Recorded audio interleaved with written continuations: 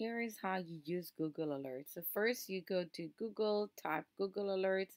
Once you click on the enter, you'll click on the first option. You can get to this also from the apps here. Go from more from Google if you want to. Once you click on it, now you can see a list of all the alerts and you can start managing them.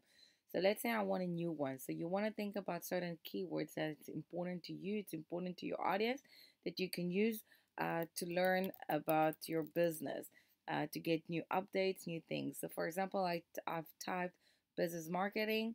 Before I create the alert, I'll go to show options. Okay, here I'm going to choose the things that are important to me. So I often that like I want to receive it, the notification as it happens when they post it, once a day, once a week, what type of source I want to use if in case it's important.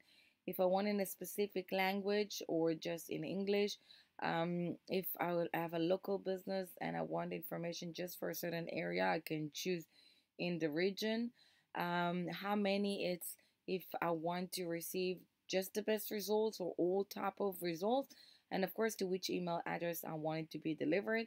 Once I've decided on a keyword, all I do is create alert, and of course I can come and edit it after.